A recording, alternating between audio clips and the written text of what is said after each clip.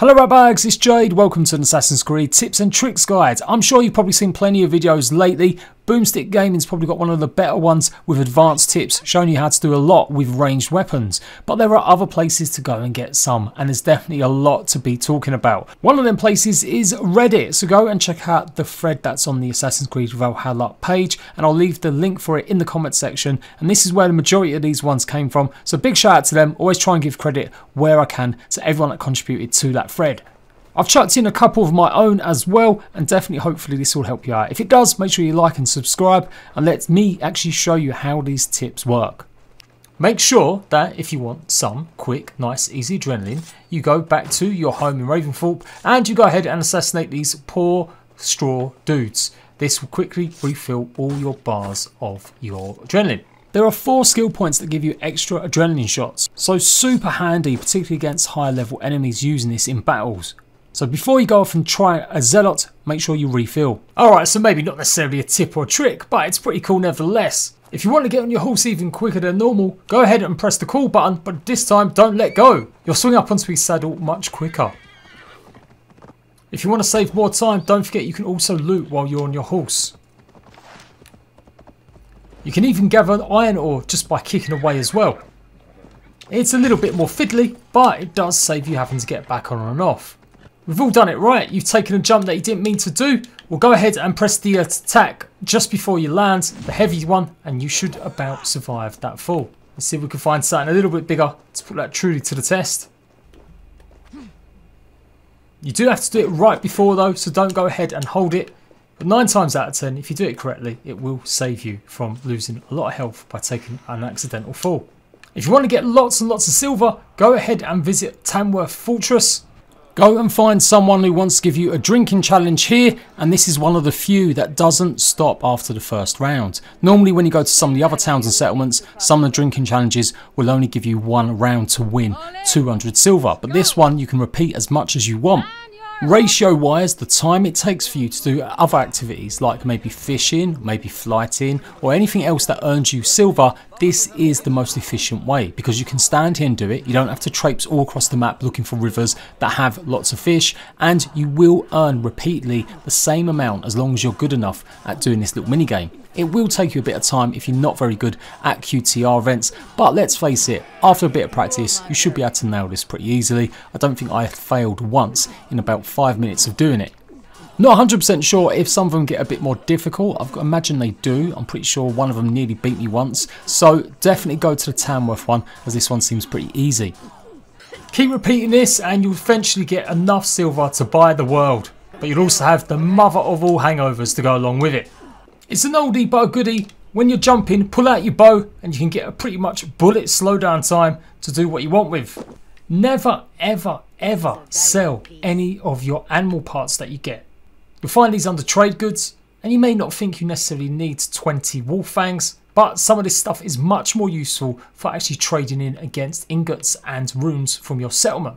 You just need to build the hunter's hut first, but you will never need these trinkets. No one is ever going to ask you for a specific 4-leaf clover or rectangular stone. Not that I've come across anyway. So you go ahead and you can make sure you sell all them. Do this regular and you'll be surprised how much silver it racks up to over time. Now you can always buy more runes if you need them, but for sure don't hold too many that you just don't seem to be using that much. Do remember though that when you upgrade your armour and your weapons to mythic status, it's going to open up a lot more rune slots, so you may still have some use for some of them. Merchants are the same in every city. It's all tied down to your level, or it seems to be tied down to your settlement level. So increase your settlement level and every merchant in the world will have the same or more weapons for you to buy. This also goes for ingots and other stuff you can buy like iron and leather. Each one will have a maximum of 200 leather, 200 iron ore, and usually maybe 3 ingots. But every time you level up, they will replenish their stores. So if you really want to buy lots of it and make sure you've always got some, always make sure you buy plenty of the stuff you need before you level up. But with so many traders out in the world, and of course your own settlement trader, you shouldn't have any problems finding one to buy ingots from. A really good ability to use for catching these silver papers is the blinding rush. Time it right and it'll give you the few crucial seconds you need to pick it up before it disappears. If you've been thinking it's a bit slow upgrading your quiver or your rations, well that's because it uses fabric. Now the problem with fabric is it spawns pretty much randomly in smaller chests. I've yet to see it confirmed anywhere that are the specific locations, and you'll normally come across it in just smaller chests or sometimes as part of raiding, but not guaranteed. And there's obviously a big reason for that. They don't want you upgrading to have 6 portions of health or the ability to maybe have 30 arrows, as that would be pretty OP, particularly for early stages of the game. So unlike carbon and nickel, you won't be able to necessarily find maps with these resources on. It does look like it's gated with progression, that every so often you'll open up a small chest and you'll gain some fabric. One word of caution as well, if you're doing any of the auto missions where you have to give over certain resources and you'll get a reward, well, some of the later ones do require some cloth. But apparently right now, if you upgrade fully your quiver and your rations, you won't ever come across any more fabric again. This may be patched by hopefully time you see this video, but otherwise, yeah, don't go ahead and upgrade both of these fully. Leave just one bar empty until you're satisfied you've done all of the offering missions you can. I've already done videos on it, but you can get a free mythological arm set pretty much from the get-go just by signing to your Amazon account right now. If you're a Twitch Prime Gaming sub, you can go ahead and link it to Ubisoft and you get all these pieces. A pretty badass shield too, but more importantly, you get this beautiful pigeon.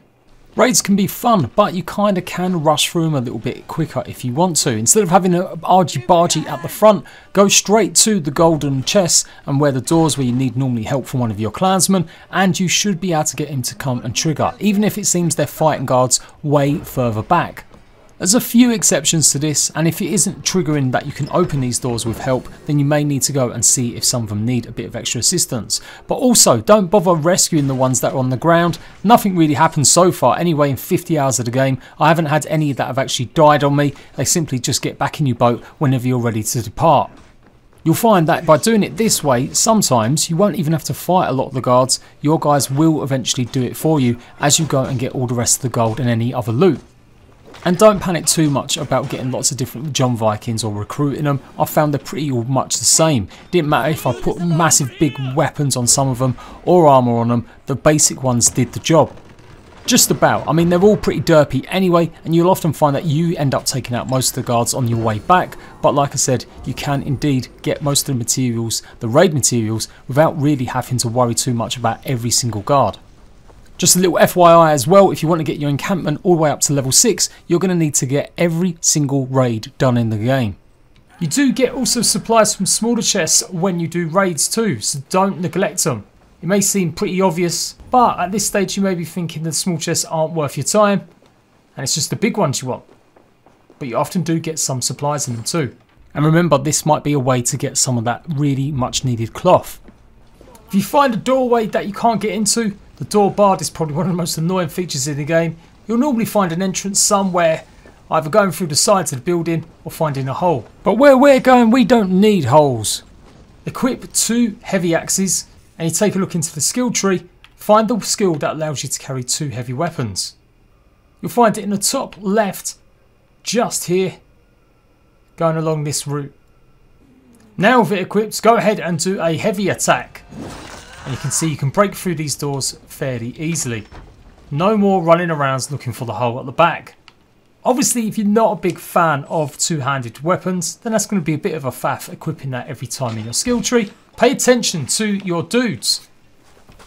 If you are raiding somewhere and for some reason you're not using your eagle vision, they'll often give you little clues about where stuff is. A top tip you guys have been telling me is to kill some of the zealots, is if they're near water, actually call in your ship and let your guys with their arrows do the job. You've also been telling me that you can almost drown them as well if you put the ship directly over them. Obviously this will only work for them that are near the water. Don't pass up the opportunity to get some quick kills. You'll be surprised how much you might need to build up in your animal fats and bones, which you can then go ahead and start trading with your trader to get more better gear.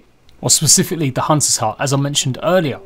I hate being Captain Obvious, but there's definitely some moments where I've maybe spent too long looking for hunting when I should have maybe just done it a little bit on the way. I definitely would be able to reap the benefits more. You don't get as much XP for killing things like sheep and livestock. However, you can sometimes get fats and stuff. So it's still definitely worth taking an arrow to a poor innocent sheep. Sure, it still may take a bit of time to get some of this stuff, particularly some of the later game stuff that unlocks once you've got to a certain level. You'll find that your hunter's hut will start selling better gear, usually after either you upgraded your settlement or you progress through the story. But again, it's interesting how much of this you'll actually come across rapidly soon. If you really can't be traipsing around looking for the explosive jars, make sure you got the incendiary powder trap ability. You can use that to get through any of them areas that require usually a flaming jar. In your settlement, don't worry too much about upgrading. You'll actually upgrade by doing certain raids. If you haven't worked out either already, that when you look in certain areas, it will tell you what kind of rewards you'll get. You'll also upgrade your settlement by completing certain sections of the story as well, or certainly go towards it. So don't spend too much time doing raids early game. Go and follow some of the story first, and then see if you're close to the level that unlocks something particularly useful, like the cartographer at level 3. If you're still struggling for some of the abilities, and you don't want to necessarily look up a wiki, then you go ahead and obviously use the cartographer once you unlock it. It will show you exactly where abilities are, gear maps, ingots or raw materials. And these are all for specific regions. Now it only does it for the regions you've already visited. So you can see I've still got to get 2 bits of gear in East Anglia. Unfortunately though, this does mean it's going to show you some of the end game gear, stuff like Thor's armor sets, which you won't be able to access until you've done certain other tasks. So definitely one of the more annoying ones. But this one here, right south of the Yare River, you won't be able to get until you've defeated 3 of the Witch Queens. This is pretty much part of the Witch's storyline. Mini spoiler, I do believe that is Excalibur. And there we go, that is the Reddit tips and tricks tested, and they all pretty much check out. I'll be adding my own. I've got some more advanced ones for maybe mid game and talking specifically about certain things like either skills, abilities and your settlements. So expect lots of that to come in, and go and check out my review I've already done of Assassin's Creed 50 hours in. I will see you ratbags for more very soon.